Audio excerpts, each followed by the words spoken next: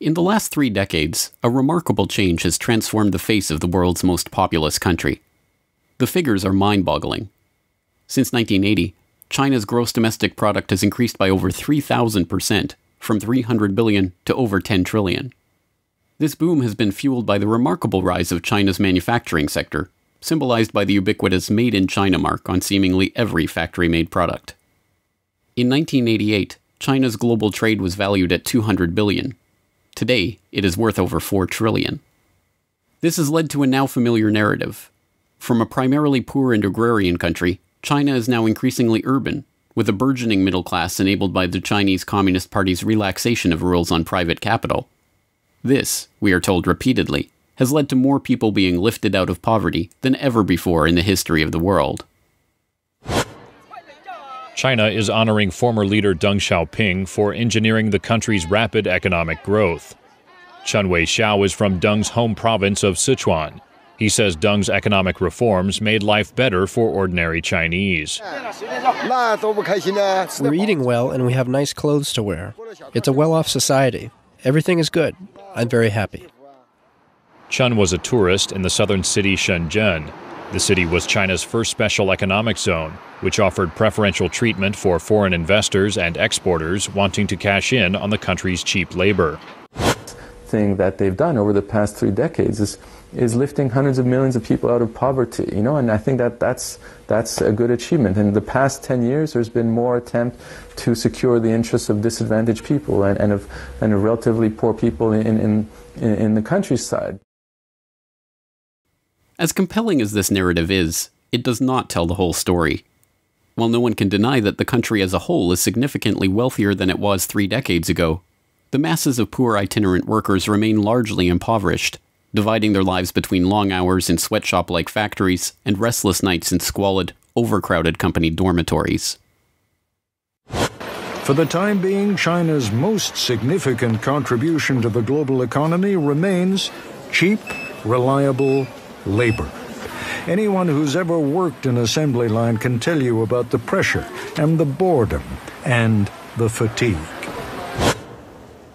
Conditions in the factories have often been harsh. Poor safety, illegally long working hours, cramped accommodation, few breaks and little leave. An undercover investigation into the world's largest electronics company, Samsung, by the human rights organization China Labour Watch, has revealed that abuse of workers is rife in factories either owned by Samsung or in those that make parts for Samsung products. 8 factories were investigated, including 6 directly operated by Samsung and 2 supplier plants by spies posing as workers or interviewing workers. They found forced and excessive child labor, excessive overtime, exhausting working conditions, and widespread verbal and physical abuse. This story, the story of the brutal conditions that make the world's cheap plastic products possible, and the desperation of the workers who make them, has threatened to burst through the bubble of first world ignorance before. In 2012, the issue of the suicide problem at electronics manufacturer Foxconn, with over 1 million employees across China and 400,000 in Shenzhen alone, became headline news when it was brought to the public's attention by Mike Daisey and his one-man show, The Agony and the Ecstasy of Steve Jobs, which detailed his experience traveling to Shenzhen with an interpreter and interviewing the company's workers. In my first 2 hours of my first day at that gate, I met workers who were 14 years old. I met workers who were 13 years old. I met workers who were 12. Do you really think Apple doesn't know? When Daisey's story was eventually found to contain errors and fabrications, the issue of Foxconn's treatment of its workers disappeared from the news cycle. But the reality underlying that story, a reality of long hours and poor pay and suicide nets, disappeared with it. The suicide nets went up in the spring of 2010 when 9 Foxconn workers jumped to their deaths in the span of 3 months. A total of 18 employees took their own lives or tried to in recent years. Some striking news. An employee of Foxconn Technology Group attempted to kill himself by cutting his veins Thursday in South China's Shenzhen City. He survived after medical treatment. While the suicide attempt came after 12 Foxconn employees had tried to end their lives, and 10 had succeeded by falling from buildings so far this year. A tragic state of affairs, and in response, Foxconn has taken action to ensure the mental health of their employees by making them sign a pledge vowing not to kill themselves. Done and done. While the average worker building electronics in the U.S. today makes over $23 an hour and works 41 hours a week, most of the people at Foxconn earn just over $2 an hour and strive for a 60-hour work week. Shifts have overtime built in, so workers regularly do more than 60 hours a week, more than Apple's guidelines. So if the workers at the bottom of China's economic miracle have seen very little of the benefits of that miracle, the question is, who has? The answer, perhaps unsurprisingly, is that a small group of families, all related to a small cadre of politicians and bureaucrats surrounding Chinese leader Deng Xiaoping during the country's transition out of Maoism in the 1970s, have reaped the lion's share of this new wealth. And they did so by cutting a deal with the corporate, financial, and banking elite of America, who were searching for a way to move the US manufacturing base offshore. In order to understand this part of the story, we must first understand the history of China to know that this is not the first time the country was colonized to serve wealthy foreign interests. In the 18th century, Europeans developed a taste for various Chinese goods, including silk, tea, and porcelain. The trade for these goods was largely one way. China was not so interested in European goods. As a result, more and more of Europe's silver bullion found its way into China and stayed there. To correct this trade imbalance, the British East India Company hit upon a Machiavellian solution. It used intermediaries in Turkey and India to smuggle opium into China, where opium dens became commonplace and the effects of opium addiction ravaged the Chinese countryside. By 1838, as many as 12 million addicts populated the opium dens, many idle and unemployed, some selling their family into slavery to afford their habit. When Chinese Special Imperial Commissioner Lin Zexu was dispatched to Canton, now modern-day Guangzhou, to stop the opium trade, the British responded by sending warships and expeditionary forces to wreak havoc on Chinese ports and coastal cities. This, the First Opium War, led to a decisive British victory and the Treaty of Nanjing, which ceded Hong Kong to the British, as well as forcing open 5 major port cities to British trade, including Guangzhou, Xiamen, Fuzhou, Ningbo, and Shanghai. This began an era that Chinese nationalists later called the Century of Humiliation. The Qing dynasty had itself been humiliated, and unequal treaties like the Treaty of Nanjing undermined traditional Chinese trade restrictions, foreign relations, and even the country's legal system. China had become yet another outpost of the British Empire, still autonomous, but as integral to Britain's trade interests as any of its colonies.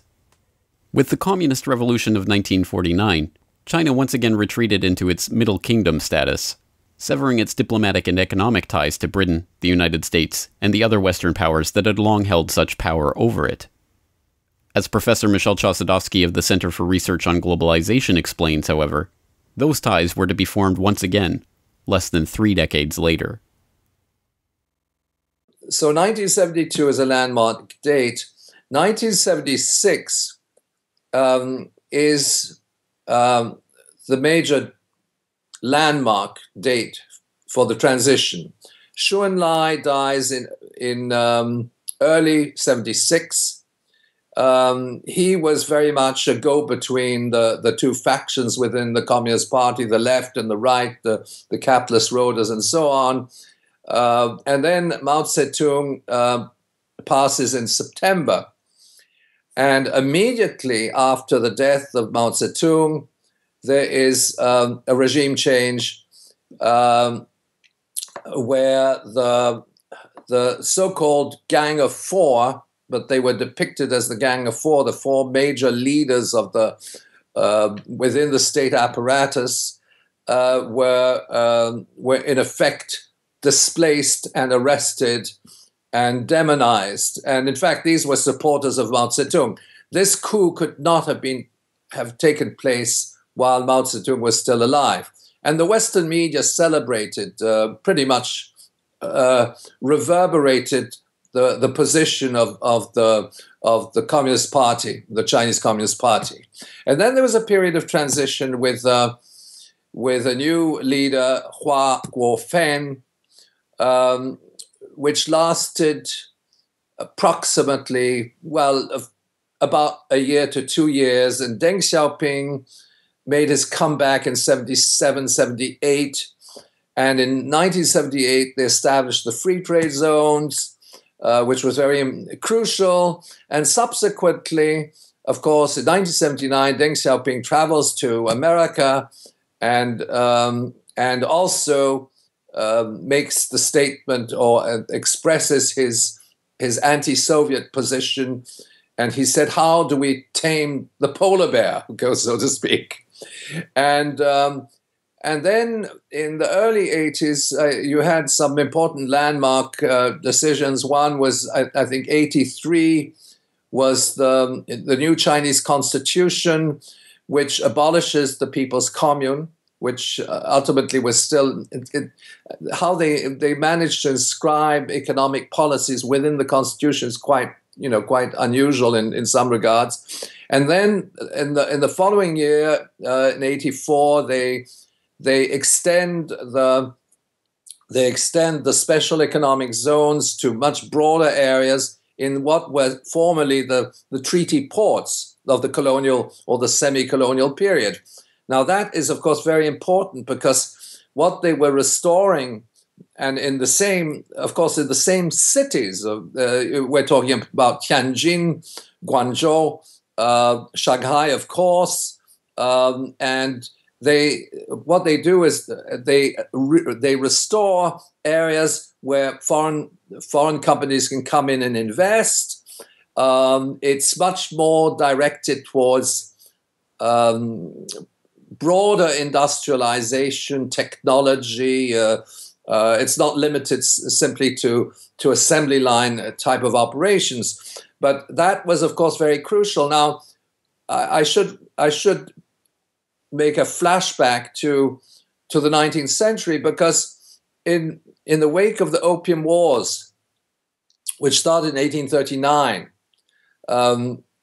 without getting into the complexities of this war, there was a treaty, and there were subsequent treaties. The Treaty of Nanjing is 1842, which opens up China to Western merchants and investment and so on, including, and then subsequently railways, public infrastructure and so on, and puts China's trade under the control of the colonizers, in particular Britain, and controlled the customs. Now, that particular structure was used as a model to restore the relationship to foreign capital in the wake of let's say, in the wake of Mao's death, what we might describe as the post-Mao era. And they use, in fact, the same terms, the open door policy. Now, the open door policy is an American concept, which was part of a treaty. It's the Treaty of Wanxia, which was signed shortly after the Treaty of Nanjing. And so there they reinstate the structures of trade which prevailed prior to 1949. The ringleaders of this transition are known in China as the Eight Immortals, Communist Party members who rose to prominence after the death of Mao Zedong in 1976, and centering on Deng Xiaoping, who survived a party purge during Mao's reign and took over leadership of the country in 1978. These 8 figures oversaw the opening up of the Chinese economy to Western financial and business interests, including a June 1980 meeting of Rong Yiren, chairman of then newly established state investment firm CITIC, and David Rockefeller in Chase Manhattan's Wall Street headquarters. The meeting, attended by the chief executives of nearly 300 corporations, charted a course for economic and technical cooperation between the economies of China and the US. In the following years, scores of Fortune 500 companies established headquarters in Beijing's new Central Business District, and foreign direct investment in China increased from almost nothing at the time of the transition in the late 1970s to $128 billion last year, making the country now the top destination for foreign direct investment in the world. As a result, the descendants of the Eight Immortals now enjoy immense personal wealth and largely maintain the role of stewards of the Chinese economy. A 2012 Bloomberg special investigation examined 103 descendants and spouses of these immortals, finding that the families have diversified from control of state-run conglomerates into real estate development, private equity, and technology. 26 of those descendants, known as the Princelings, ran important state-owned companies or held top positions in them, with 3 of the most important heading or running companies with access to $1.6 trillion in capital. The almost unimaginable wealth of these elite families stands in stark contrast to the lives of the itinerant factory sweatshop workers in their company dormitories, and even sharper contrast to the party's officially espoused ideals about equality in the People's Democratic Republic of China. The contrast between this ruling class and the average Chinese worker is not lost on the Chinese themselves. Although the 8 immortals are still revered as founders of the modern nation, there is growing resentment of the extremely wealthy princelings and their command over the lion's share of the economy. There is also a growing nationalist sentiment that are eager to see the country assert itself on the international stage, in defiance of the American paymasters who made the transition possible. Professor Michel Chossudovsky notes this tension within the Chinese leadership's own ranks. China is, in some regards, an industrial colony. I use that quote unquote, but at the same time, it is an upcoming power on the global stage. And I should mention that emerged also in the wake of the Cold War, where China's alignments particularly vis-a-vis the Russian Federation, had changed dramatically to what they were in the during the Cold War era, and in the late 90s, particularly in the wake of the death of Deng Xiaoping and the demise of and the change of government in the Russian Federation. In other words, when Vladimir Putin became president, there we have a consolidation of an alliance between the Russian Federation and the People's Republic of China, the development of the Shanghai Cooperation Agreement, and so on and so forth. And another very important dimension in the late 90s, ironically, just after Deng Xiaoping passed, there's an increased confrontation in the Taiwan Straits. Of course, there was always confrontation in the Taiwan Straits, but then it was at that point that China developed its military cooperation agreements with Russia and started to build up a naval facilities in the South China Sea to counteract U.S. threats. And then, of course, we had a very major shift in geopolitical relations. I would say as of the late 90s, early 2000, early 21st century, which is increasingly towards confrontation between China and the United States. But I should qualify that, because when you go to China, you have a very pro-American intelligentsia, the peoples in the universities and so on. The School of Journalism of Tsinghua University is supported by Bloomberg. People at the Academy of Social Sciences are very much tied into Western values and so on and so forth. So that, in fact, I would say the leadership is very much divided. America is very visible. Western capital is very visible throughout China, but at the same time, it's more at the geopolitical level that there's confrontation. And I think that the Chinese say, well, we're a capitalist economy in our own right. We're not going to be a subordinate colony of the West. But if you look at the actual mechanics of foreign trade, they still are, because they're producing commodities for the world market, and they are sort of feeding the non-productive structures of Western capitalism. The growing tensions in the South China Sea and the Asia-Pacific generally are real, they are palpable, and they are impossible to miss. The world is being prepped for a confrontation of some sort between the world's superpower and its growing rival in the East. But this confrontation, like every major world conflict before it, is largely bankrolled and even encouraged by the financiers and businessmen on both sides who cooperate with each other. For the time being, China continues its role as America's neocolonial outpost, a manufacturer of the cheap products that the US increasingly relies on, and a willing recipient of the US Federal Reserve notes and treasuries that represent the paper promises of the current world economic order. The only question is how long this relationship will last, and what it will look like when it ends.